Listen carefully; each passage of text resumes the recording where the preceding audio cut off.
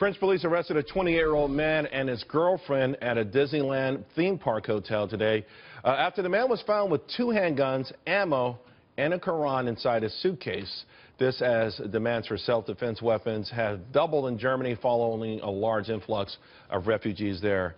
Joining me now back, Jillian, Melchior, Lieutenant Colonel Mitch Utterback, and Steve Rogers, as well as Morgan Ortagus. Steve, you know, these are probably natural reactions with respect to the guns and, you know, the demand for guns in Berlin. But how disturbing is it that someone's found at a theme park like this with a gun and ammo and potentially setting up for another major attack?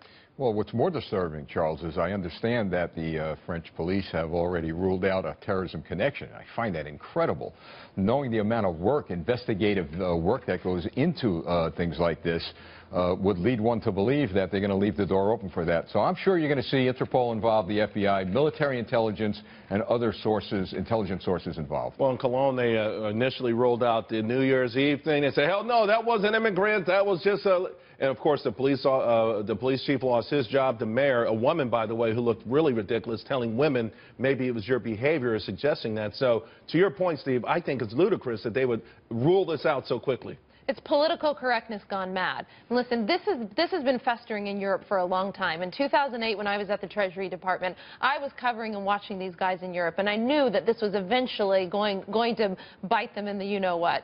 And it really has. It's really pathetic immigration policies, the lack of any sort of integration into European society. It came home to roost here. I mean, this stuff has not been going on. It has been going on for a long time. I'm not surprised by it. Now but being politically correct is not going to solve it. We're seeing worst-case scenarios. Being politically correct, let it fester. And of course, if you're not going to be honest about this, forget about the political fallout. You're putting people at risk here. But, Jillian, Disneyland Paris in 2014 had 10 million visitors. We've been talking lately about soft targets. This is one. This is an amazing soft target, one of the most visited places in the whole continent. And it's insane to know how they caught this guy. It was just, he was going through security and he managed to tip him off. They found it kind of by a fluke. This isn't somebody who is on the radar of French intelligence. And that's one thing that I'm going to be looking at in the coming days. You know, was this guy active on social media? Had he left France and gone to Syria or the Middle East somewhere? I think we're seeing this guy is a French national. There are a lot of questions about him right now. With the German gun thing, though, they can't even buy guns. I mean, these are permits that they're putting in for tasers, for guns that shoot tear gas. It's the most European thing ever. And I think you do see the people feeling not safe because there are 300 applications in for them just in the last month. If you look at the entire year last year, 408. But Jillian makes a great point that it's a French citizen. This isn't an asylum seeker. This isn't someone new to Paris. Europe has a problem with homegrown terrorism, with people with European passports that can go through the continent as they will. Well, you know what, and speaking of seeing this coming, this is, you know, being an economic show, too, this goes back to a low birth rate, socialist tendencies and economic policies. That's a hell of a 1-2 combination because you've got no one in the pipeline, so they're almost in a position where they must take in people. They must take them in in order to try to keep their economies alive, and it's barely working because they're not taking in a whole lot of skilled people. And here's the thing, in Paris, a lot of folks don't realize the state of emergency is still in place, Mitch.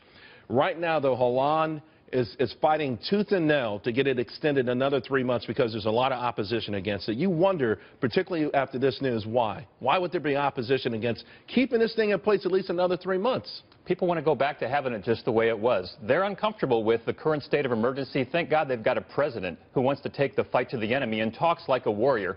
France has a president that talks like a warrior. And I want to go back to the Disney thing. Disney is one of the most prominent Western targets in France.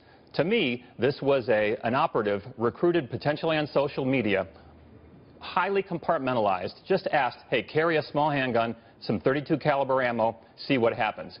ISIS or whoever it is now tracking the media response, including us, to take Disney off the list. Sorry, the security is too tough right there. Well, let's continue our targeting at other softer targets. But what if with the response being that it wasn't terrorism, maybe it will embolden them to go through with an actual attack? You're saying this was akin to a dry run. Well, the colonel brings up a very good point, Charles. just because it may be a failed terrorist attack doesn't mean it failed. These individuals go out there to test our response, right, Carl? Yeah. They're looking at how we're responding, what type of weapons are we going to respond with, etc. So we have to be real cognizant of the fact that they're out there, they're reconning, and there's going to be an operation executed. All right, guys, let's leave it right there.